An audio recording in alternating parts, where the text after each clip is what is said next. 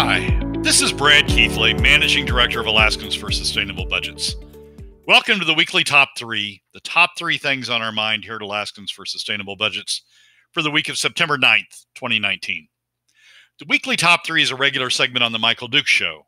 The show broadcasts on Facebook Live and via streaming audio from the show's website, weekdays from 6 to 8 a.m.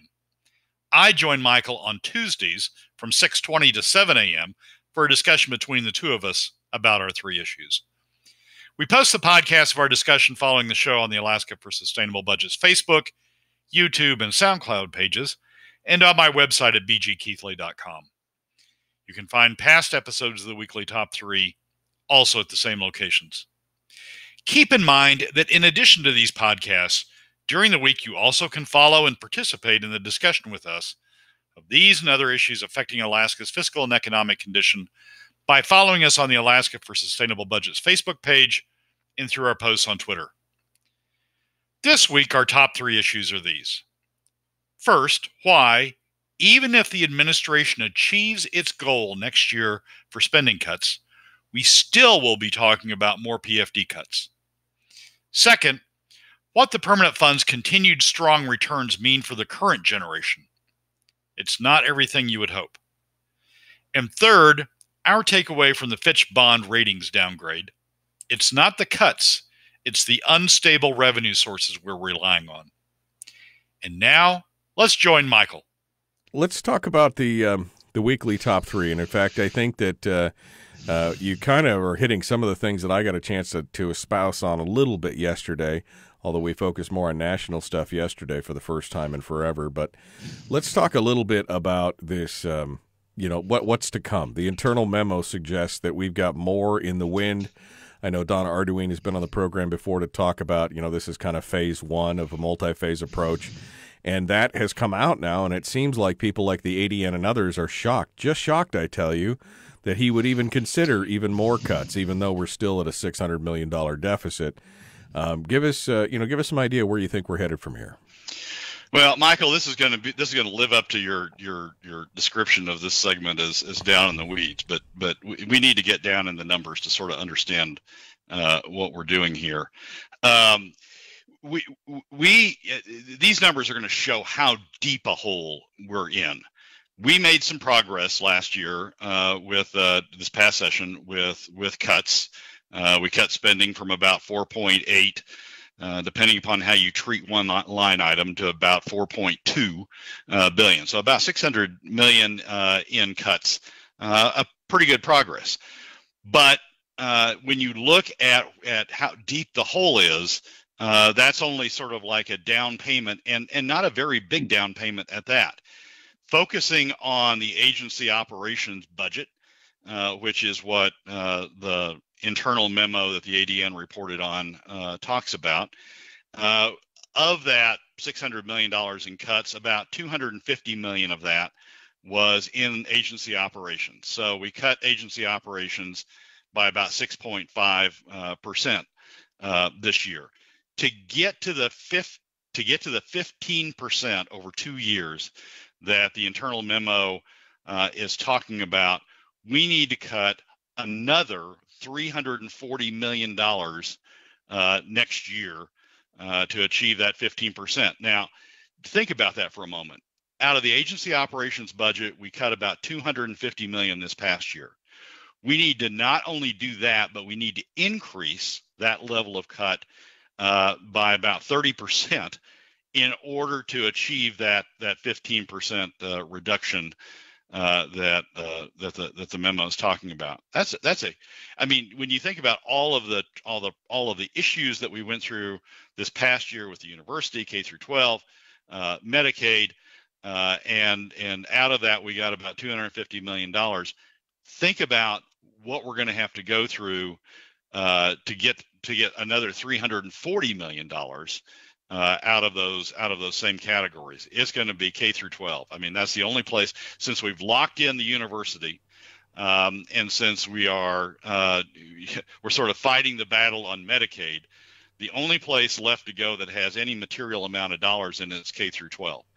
And so $340 million out of all of agency operations but the bulk of that having to come from K through 12 because we can't go back to the university again. We've already locked in that amount. That's a huge battle. Even that, though, doesn't get us, even fighting that battle and getting to the 15% reduction doesn't get us a balanced budget next year. Right. We will have, at the end of that, if they make the 15% reduction, we'll have about a $3.8 billion budget, all in operating and capital, but we only have revenues next year, projected revenues of $3.3 billion. And that includes the remaining portion of the POMV that doesn't go to statutory dividends. So we have about even after all the battle that we're talking about going through to get that 15% reduction, we still have about a $500 million, a $500 million deficit at the end of next year. Then and so now, how do you deal with that? Right. And the memo talks about, or the governor's talked about, and Donna's talked about a 3-year plan now to achieve these reductions. Well, revenues are falling away again in FY22, and in order to achieve a balanced budget at the end of that 3 years, you have to make another $800 million reduction on top of the reductions that you've gone through this year, and then the $340 million reduction you have to make next year. All told, by the end of FY22, if this is a 3-year plan, by the end of FY22, we have to make roughly a 36% cut. We need to have made roughly a 36% cut in spending, UGF spending, from where we started at FY19 to where we end up at the end of FY22. And I, theoretically that's possible, but come on. We see what we've gone through just to get the cuts that we made this past year. To think that we're going to be able to do 130%, the same level plus 30% to get to the 15% goal in FY21 is a stretch. To think that we're going to layer in an additional reduction of $800 million in FY22 to finally get to this balanced budget is just, that's theoretically possible, but realistically we're not going to achieve that. So it's, the reductions that the administration is making are appreciated. They are hard fought. We certainly support them in that, but the hole that we've started out in is just huge. Basically, that's all to say that we're going to continue to talk about, as long as we focus only on balancing this budget on the backs of middle and lower income Alaska families through PFD cuts. We're going to continue to be talking about that next year and the year after. Even with the 15% cuts, we still have, as I said, a $500 million deficit in FY21, and the additional reductions that we have to make in FY22 are unrealistic, and people are going to continue to talk about PFD cuts. This debate is far from over. Let's break it backwards to just brass tacks for a second, Brad. Could the state live within its means? It seems like everything you're saying there, based on the fact that revenues are continuing to decline and everything else. Is it possible? Would we be providing, in your mind anyway, all the required state services and everything else, and still be able to live within our means in the long run? Well, there's two pieces to that question. One is, can we theoretically do it? And the answer to that is yes. Anybody can run numbers that shows the reductions that need to be made in order to live within our current means. And by current means, we mean oil revenue, the other taxes we've collected, plus the leftover portion of the POMV after the statutory dividend. Yes, you can run spreadsheets that show that's achievable. The question is whether it's politically achievable, and whether there is the will in the legislature to make those cuts themselves, or at a minimum to back up the governor with 16 votes if the governor makes those through vetoes. And what we've seen this past session is the will is not there. Even in the Republican minority, the will is not there. The reason the governor's second round of vetoes were lower than the first round of vetoes, which in fact were lower than the reductions he wanted to make originally in the initial budget. The reason we ended up with a deficit this past year is because he didn't have 16 votes in the legislature to uphold the second time around the level of vetoes he had made the first time around, and he didn't have 16 votes the first time around to uphold a level of cuts that he'd made in the initial budget. It's simply that there's too many constituencies out there that can bring pressure even on the Republican minority, to restore their cuts. I mean, the one that we've talked about on previous shows and the one that just stands out to me is the Arts Council.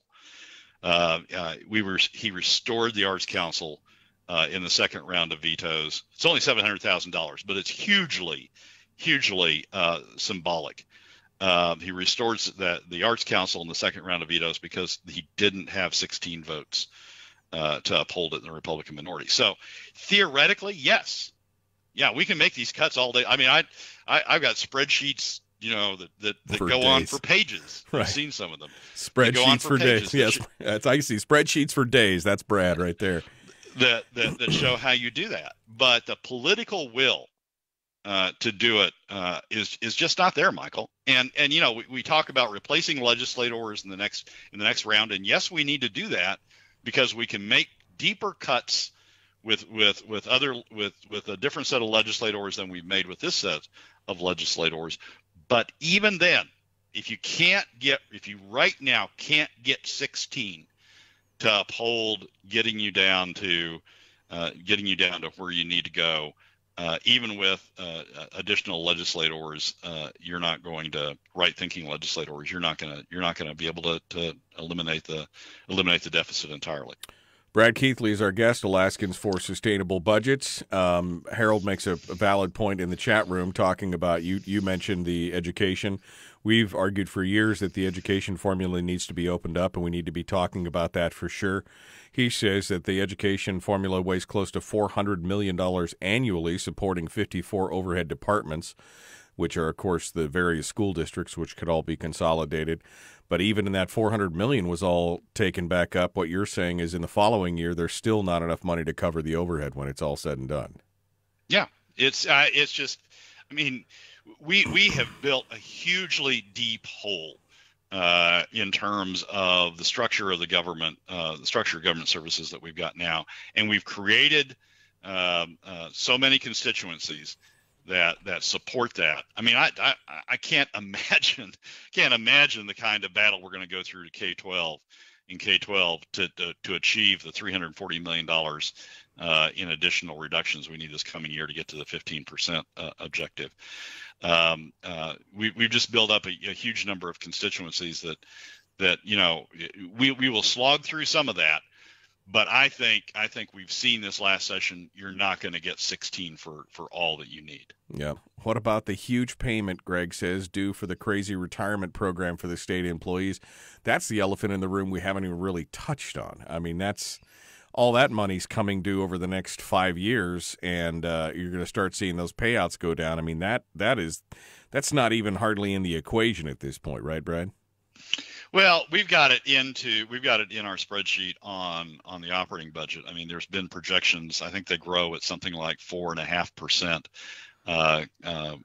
annually. The PERS payments grow at 4.5% annually over the next 10 years, and that's certainly adding to the problem. I mean,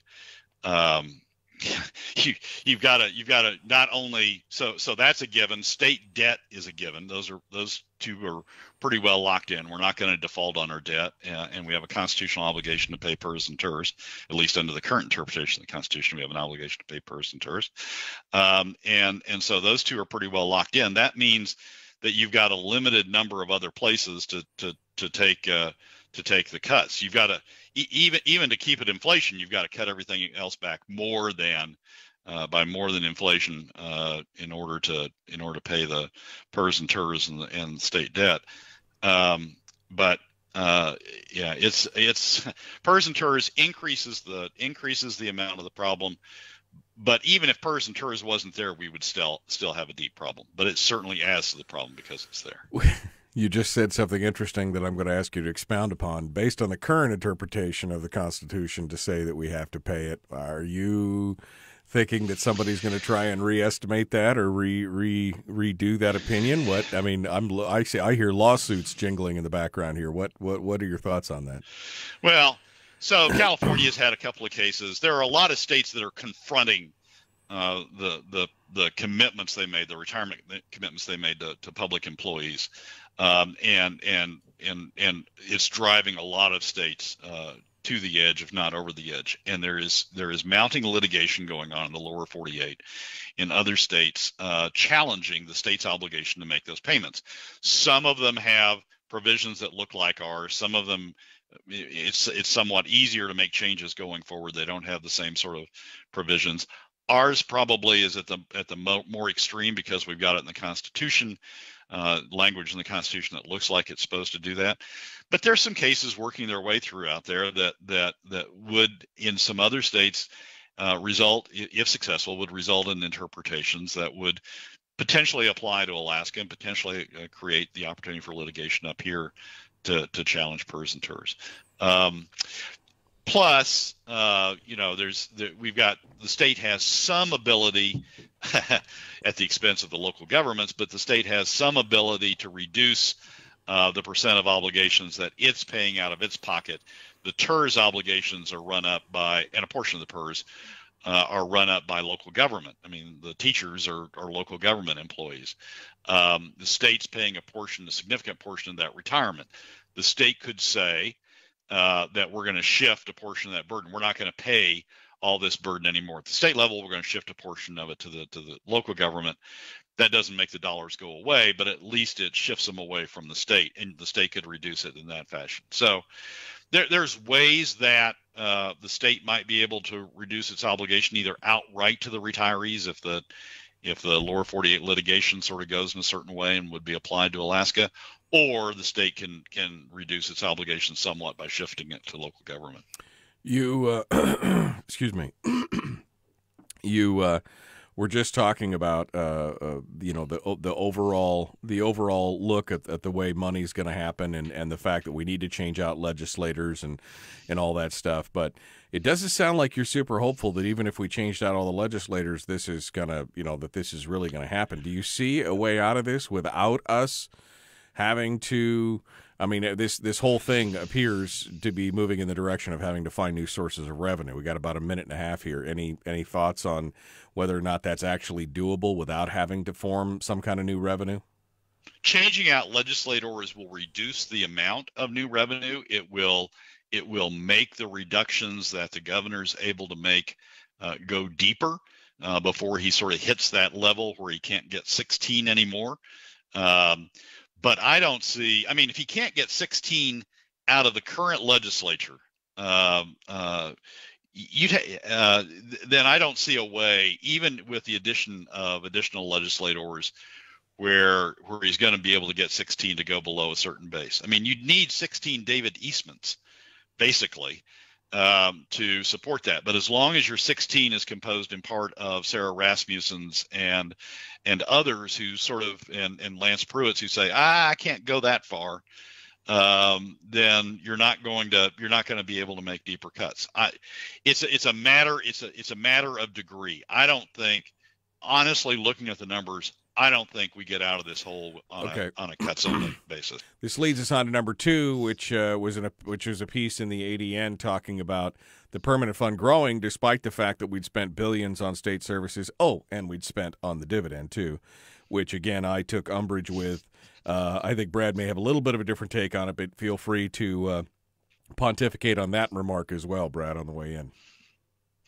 No, I think you're right on the comment on the headline. The ongoing, I mean, the editorial board of the Anchorage Daily News and the Fairbanks News Miner have made clear their thoughts, which is that the PFD ought to be cut, that the PFD state spending in it ought to be cut, and that ought to be sort of the first line of generating new revenues by cutting PFDs. And the headline writers probably reflect the sentiment of the editorial board more than they reflect the sentiment of the stories. And I think you're very right to point that out.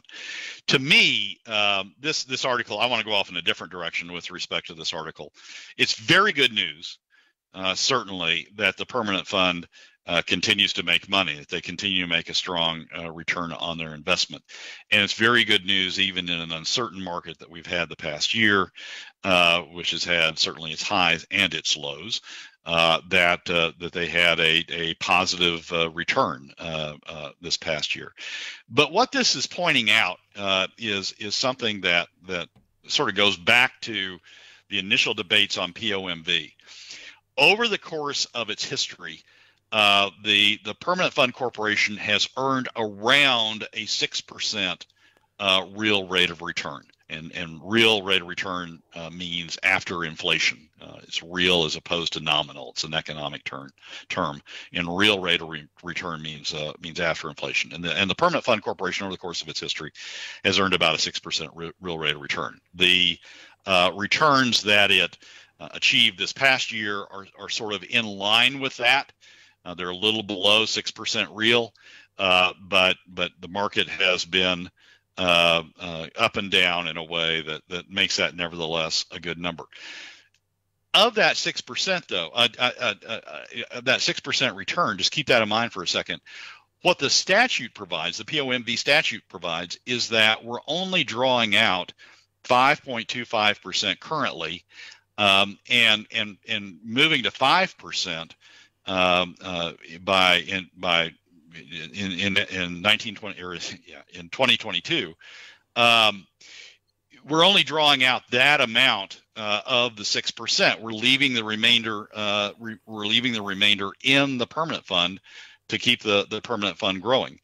That's really a question. I have a question about that, and it's a question that wasn't really debated very much, if at all, when the POMV was adopted and these returns were adopted. What you're really doing is you're leaving money in the permanent fund, extra money, money that you've earned, extra money in the permanent fund that will grow the permanent fund for future generations. Additionally, on top of the contribution that's being made from royalties, the constitutional requirement to put royalties, a portion of the royalties in the permanent fund. So you're growing the permanent fund for future generations, but you're really shortchanging in a way the current generation. If you were really trying to treat all generations equally, you would take the real rate of return each year, an average of the real rate of return, the normalized long-term real rate of return, and distribute it to the current generation, and then that would mean the same amount is in there for after inflation, the same amount's in there for future generations. Basically, we're shorting the current generation and leaving more money in there for future generations, which future generations no doubt will appreciate. But what we're doing in shorting the current generation is especially now that we've gone to using a portion of the draw for government, we're shorting government relative to future generations. We're taking less for this generation and leaving more for future generations. And that's creating additional budget pressures, right? Because we're getting less than our generational share out of the permanent fund, creating a bigger deficit and creating more pressure on cutting the PFDs, or creating or generating or having to generate other sources of new revenue. So this is a great story. It's a great story in terms of the permanent fund continues to earn money even in challenging economic times. It's a great story for the permanent fund. It tends to make you think the Permanent Fund Corporation is doing a great job. But there's a big question when you see it grows for future generations. It's growing for future generations at the expense of the current generation. To some degree, we're treating future generations, future Alaskans, better in terms of how we're dealing with the permanent fund than we're treating the current generation. It's not this is about a third order debate. It's a debate we need to get back to at some point. But I continue to have concerns about the POMV rate, the POMV draw rate, and whether we're treating this generation fairly compared to future generations, and whether we can't step up the POMV draw rate a bit and allow this generation to draw to have the same draw out of the after inflation, the same draw out of the permanent fund as future generations are having. Maybe we get a chance to get to this debate after we've figured out the PFD valuation, and we stop kicking that ball around for a little bit. Maybe we can get to that. I don't know at this point. Jamie says, seems like Brad is starting to sound like the big money legislators wanting to pull more from the POMV. Your point is that the POMV can still remain strong and still continue to grow the fund, but that we should be taking a little bit more than what we are set to take so that we're not putting the burden on the backs of all Alaskans right now, not increasing some kind of taxation, right? Yeah, exactly right. I mean, what I'm saying is the POMV, we can have a little bit more of a draw on the POMV, and still be fair to future generations. This generation's not taking what it could out of the POMV, and that translates into, when you have spending levels like we have, not taking what you can out of the POMV translates into PFD cuts or other taxes. So if we increase this generation, increase POMV draws to something that's more equitable compared to future generations, we could reduce the pressure on the PFD cuts, and we could reduce the pressure on future taxes. Well, we're hoping that some of this stuff gets addressed. The K-12 has got to be, it's got to be looked at. That formula has got to be opened up and discussed. It's been the sacred cow. But you think that there was weeping and wailing and gnashing of teeth before. Wait till he starts cutting into the K-12. Then it'll be a whole new ball game. I can guarantee you that. You thought it was bad before with all the hair pulling. Now it's going to be, why do you want children to die? That'll be the next. That'll really. Do you want children? You want a state full of children with no brains and all knuckle draggers. That's kind of what it'll be. I can see it already. Let's take it on to number 3, Brad. Number 3 has to do with our credit rating in the state. And there's a story in the Alaska Journal of Commerce talking about Fitch downgrading us. It is a problem, you say, but it's both the governor and the legislatures that are to blame. We got about 4 minutes here. So the Fitch did downgrade us again. It's not the end of the world. I mean, we're still Alaska's still well in investment grade. There are other states that are far worse off than we are. It seems like we've done a dive in the ratings because we started off so high. We started off with the highest rating in the nation that we'd earned when oil production was high and oil prices were high, and we were sort of rolling in money. What's happening with these downgrades is we're sort of coming back down to earth. We're coming back down to a ratings level that sort of reflects where our economy is now, better reflects where our economy is now, and is not that different than other states that fund themselves in other ways. A lot of people have tried to blame this on the governor. Fitch did talk about, in the downgrade, cuts to the university and cuts elsewhere as being part of the calculation as a reason for the downgrade. I think, though, it's attributable to both the governor and the legislature and our failure to get a permanent solution, a long-term solution to our fiscal situation. We're sort of going from year to year on an ad hoc basis, trying to figure out how we're going to finance each year without a long-term view of sort of putting our fiscal house in order and developing a consistent approach to how we're going to pay for government going forward, what size of government we're going to have and how we're going to pay for it going forward. Until we get to that structure, that agreed structure, that permanent structure in place, we're going to continue to have these sorts of notes from Fitch and from the other rating agencies expressing concern and sometimes downgrading us for the failure to get our act together. It's not just the governor not just the governor's cuts that are causing the situation. It's the failure of the governor and the legislature to come together on a long-term fiscal plan that sets a structure in place that one can look at and rely on and say, okay, Alaska's got its fiscal house back in order. Well, yeah. And Frank, and it's again the previous administrations and previous legislators who have shoulder a lion's share of this blame in setting us up for this failure. Yep, I agree with that. And we're not going to get to a permanent structure as long as people continue to rely on PFD cuts to fund it, because we're going to go through these annual debates about the PFD level. We have to get beyond that debate. We have to agree on what we're going to do about it going forward. I mean, that's really the bottom line here, Brad, is that we were set up for failure on this by, the past three administrations, and the legislature, of which a vast majority of the stalwarts who remain in the legislature were part of the problem to begin with, and just again points us to the lack of foresight and vision from a lot of these people, thinking that the gravy train would never end. All those days of high cotton and lots of money are now behind us, and yet they refuse to acknowledge that you have to either pay for it some way or start to live within the means of what you do take in. Yeah, it's not just legislators. I mean, I blame all of us, frankly. I mean, legislators in the late 2000s and the early 2010s were responding to constituents. I mean, I remember when I wrote the first article, my first op-ed piece on we're spending too much, we need to cut the budget. I wrote it in October of 2012. It was published in Fairbanks and in Anchorage. I got all sorts of crap about, oh, you're just you're a nervous Nelly, or you're Debbie Downer.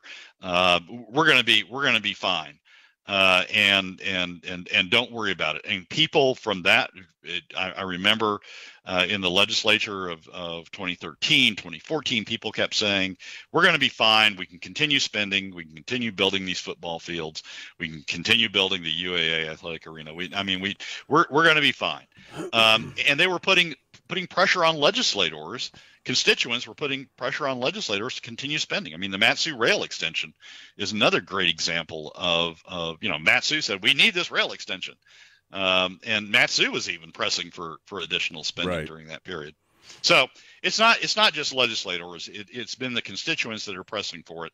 And frankly, it continues to be the constituents that are pressing for it now. The reason that Dunleavy couldn't get to 16 in the legislature to uphold the veto of the Arts Council is because a portion of that 16, he didn't have 16 that would agree that the Arts Council could be cut. There was a portion of the 16 that said, oh no, we need to continue spending on that. So, and they were doing it because their constituents were pressing them. So right. Although, there's a lot of blame to go around. But we're going to continue to have this situation. We're going to continue to have these downgrades and these questions from the rating agencies until we get to a settled fiscal structure going forward. And the PFD probably needs to be part of that, but it can't be all of that, because if we try to do it all on the backs of the PFD, we're just going to have year on year on year on year of debates about what the right PFD amount should be and whether we should follow the statute or not. Yeah. You can't blame me, Brad. I've been talking about this for years. It's not my fault, man. I've been talking about this for years. Stop this spending madness. It is so frustrating because, I mean, again, you saw it, I saw it. Many of us were like, this madness can't continue. And yet they just keep going at it like it's going to last forever. I mean, and this is again, I talked about it yesterday. This is just a microcosm of what we're seeing on the national level. I mean, it's the same kind of thing. We could keep spending money we don't have. What do you mean it'll never stop? We make the rules. Don't worry about it. Arithmetic doesn't matter. Yeah, and for the past 7 years that worked for the state because we had savings that we slipped into to be able to cover it. But the savings are gone. We have to confront it. Now we're into these debates about the PFD, and we're going to continue to have these debates until we come to an agreed structure. One can be hopeful that we're going to have an agreed structure next year, but boy, when I try to say that on Facebook or in speeches or in conversations, I continue to get a lot of pushback about, oh, we can cut our way out of this.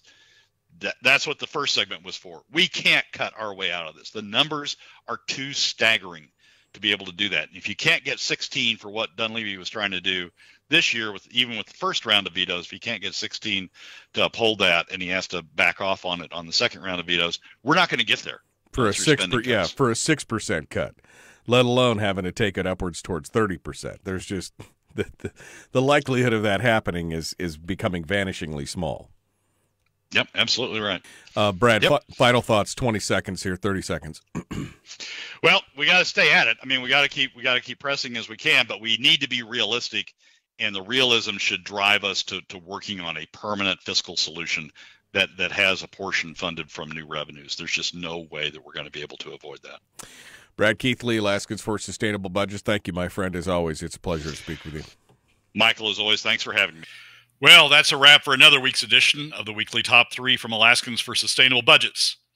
Thank you again for joining us. Remember that you can find past episodes on our YouTube and SoundCloud pages, and keep track of us during the week on Facebook and Twitter.